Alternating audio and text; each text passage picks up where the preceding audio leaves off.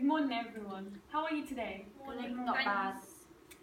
Good to hear. Introduce yourselves and what your problems may be. My name is Yazmin, and I have anger issues a lot. My name's Elifsu, and my parents are going through a divorce because my dad's an alcoholic. My name is Carolina, and I can't concentrate here. There's so many things going on with my parents.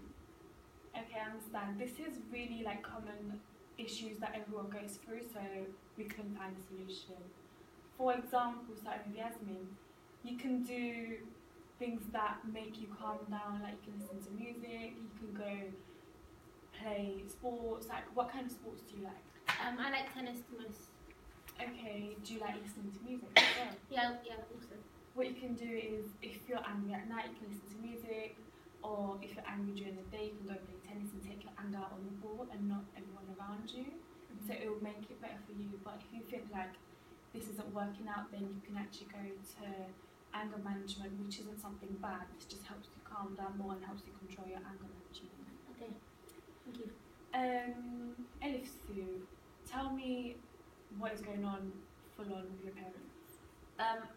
For the past 5 years, he's been an alcoholic, and now they're divorced and they're both seeing separate people. And I feel like I'm left in between them.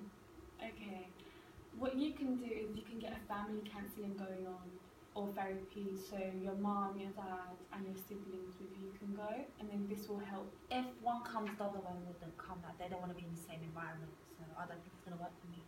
I understand, but if you want, I could write a formal letter That will help. and send it off. Okay. Carolina, so why do you think there's so much bickering going on at home? Well, my dad left me and my mum last year, and now my mum is seeing someone else. I can't stand him, so we just always argue. What you can do is you can try to speak to him. You can try to explain that you don't feel comfortable and you shouldn't expect anything to be normal because you're not used to the situation yet. And do you feel like you need help with coursework? Yes, I can't concentrate on him. Okay, so if you want, I can call your teacher and talk to her about your situation, and she can extend deadlines and help you find a place where you can calmly do your work on your own. Can we go? No. Sure. But next week around this time, please come again so we can help you. Okay, thank you. You're welcome. Bye. Bye. Bye.